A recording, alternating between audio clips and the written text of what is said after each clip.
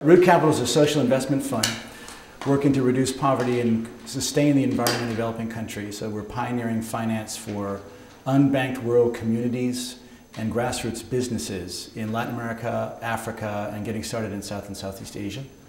So think farmer and artisan associations that can move rural populations out of poverty and become engines for sustainable development. So in places like, say, Ethiopia, Bolivia, they create alternatives to short-term survival tactics like slash and burn agriculture or illegal logging, which contribute to massive deforestation and soil erosion and the growing threat of climate change. So we do three basic things. We provide capital to businesses locked out of the local banking system, stuck in the missing middle between microfinance and traditional banking. So too large for the $500 loan to the street vendor, the shoe cobbler, and still too small or perceived as too risky to attract commercial financial institutions. Second thing is we build local talent and business skills with a focus on bookkeeping and basic financial management. So folks with little or no formal education can kind of compete in the global marketplace, connect their enterprise to buyers and banks.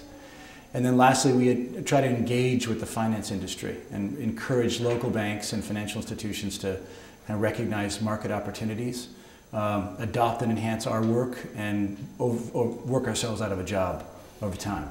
We 2 weeks ago made a loan to small farmers living in eastern Congo, in the Democratic Republic of Congo.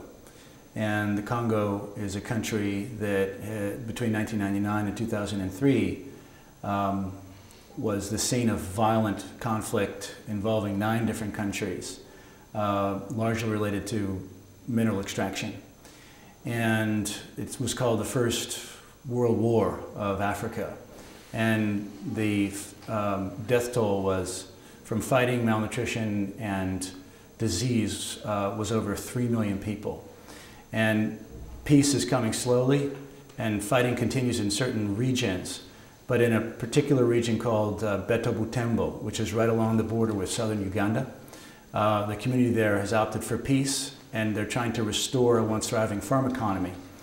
So we made a loan 2 weeks ago of $140,000 to a remarkable company called Gourmet Gardens in Uganda that has trained over 1,200 small-scale farmers in production of organic cocoa and vanilla. And the company in Uganda has specialty market access in Europe and is paying premium prices that are 3 times the local conventional price if there are conventional buyers. And the producers are also in the buffer zone of the Virunga National Park, which is home to 1/3 of the remaining gorilla population. And so the premium prices provide incentives for forest conservation and alternatives to poaching. So that's an example of supporting businesses in places like the Congo that can both drive economic renewal and national reconciliation.